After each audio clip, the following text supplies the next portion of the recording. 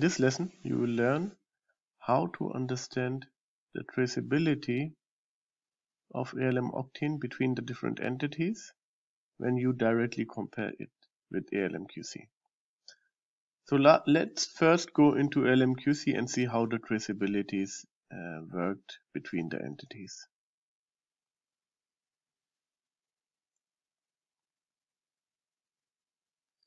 So I know many customers who are using the defect module or the requirements module as the starting point to navigate through the traceability and find the source or the cause of something. So currently I'm at the cause of something to know what requirements are impacted by this defect, possibly. Yeah?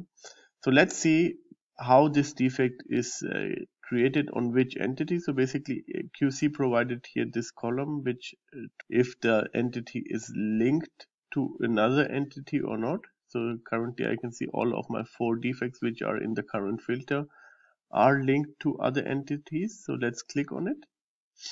And from here I can see basically the test step which was performed and at which step this defect was created. So I can directly jump to that step, and you will see I will be moved now from defect module automatically to the runs module.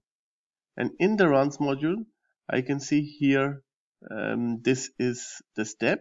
Okay, I understand. So now from here I can go to the test instance, in order to see. This was just a run itself. I would like to see the representative test instance in execution. So I can go now into the test instance, and on that test instance I can see that here I have the test instance, and right click on it and say I would like to go to test in test plan.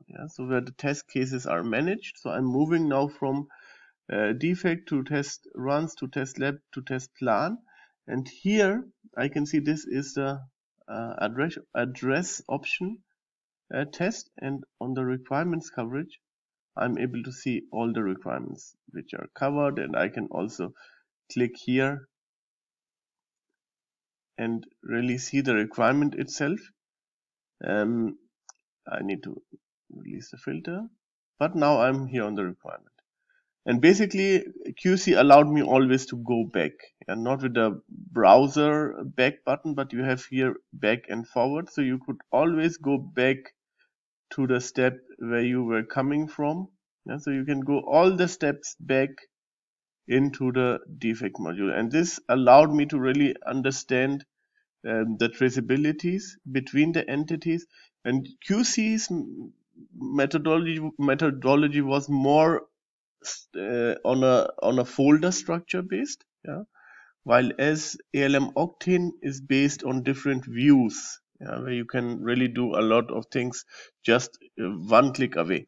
So this was really a nice thing for end users to understand where I'm coming from and how is a possible impact to a specific area where my defect exists. So what are the possible requirements which are impacted by it, and I can directly see it exactly in this manner.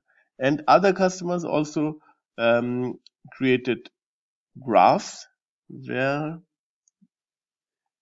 you displayed, for instance, here in the requirements base I could create a, let's say, business view graph, and this business view is, let's say, defect by requirements. And here I had different possibilities. I could use a predefined business view, which shows me exactly the thing what I wanted to know, defects with linked requirements. So let's click on it, and I can now decide what I want to see. So let's say I have here the linked out, or let's say detected by, and here we have, this is fine, we will group it by the priority, or I would say status. Let's go and group by status. And now I can see I have in total 3 defects. by requirements, and they are detected by the testers. And here I can basically see the graph for it. So now let's see how this can be done in ALM Octane. So let's go to Octane, and we will start also in the same manner on the defect module. Yeah? So let's go into the defect module, and in the defect module I can see I have few defects, and I can now click on the ID of the defect, or I can also choose the column set. So let's say requirements. I can choose the requirements column, and I can directly see here that the defect is linked to a requirement. It has been automatically linked when it was found during the test execution. So this is one option, but I would like to show you exactly the same way to do it. So you can go now on the defect itself, and in Octane, every entity has the relation tab. Yeah, and the relation tab basically shows you how this entity is related to other entities in Octane. So we can see here that this defect has a direct link to requirement. Yeah, I expected one of the links to the requirements. I can see that this defect is linked with 4 different requirements. And pretty sure that one of the links was created during the test execution to the manual run. So here I can see it's also linked to a manual execution. So let's click on it. And on here, I have again a relation tab. On the relation tab, I can see the manual test. And from that manual test, I can now see the different requirements which are impacted by this traceability. And Octane is building the whole traceability here. You can see it. So if I go here to browse by categories, you can always see that entities are displayed. So the whole traceability, for me to better understand the root cause and the impact, is built on top of it. I could even go further and now look how the requirements are linked to backlog items or to features, and Octane will continue to do this. You can see the requirement has been added here as well, and I can go back anytime. So I can click here on the, let's say, catalog browsing, and I see directly where I am in. So this is the one option which is available, and also in the different modules. So let's go in the requirements module, and on that requirements module I can select a requirement, for instance, and I can directly see here that on the requirements I have the test cases, but also I can see the direct linkage to the defects.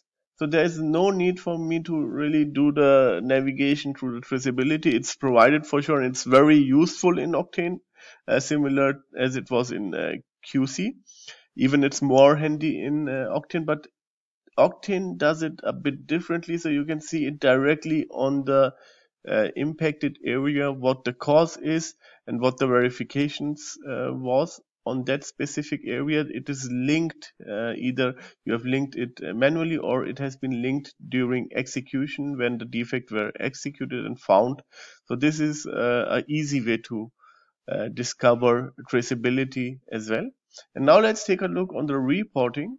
So first of all, you have always this overview tab, which will exactly show you the different defects and so on. So you will have here the graphs and so on updated based on the focus and context you are on. So it will be displayed here. But let's go to the dashboard module to see what kind of graph I can create. So I have here a lot of different graphs which I could use, which maybe are providing me exactly the focus I'm looking for. But Octane also provides you the capability to add custom graphs. And let's say this is defects by requirement.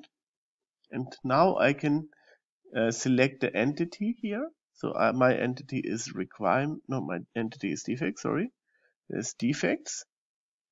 And on that entity, I can now say I would like to have the x-axis by requirement. So there is extra field called requirement, where I say all the requirements, And now I can also decide, okay, it should be counted.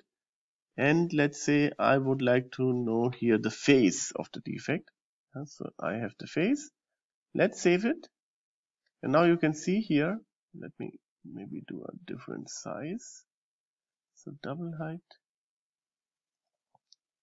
So here I can see now that this graph shows me exactly by requirement what were the defects which were found and what is the status. Yeah, I can see here also the percentage and the number, total counts. So it's very easy to create those graphs in ALM Octane to understand the impact on something or the cause of something. So this is really easy and handy to use.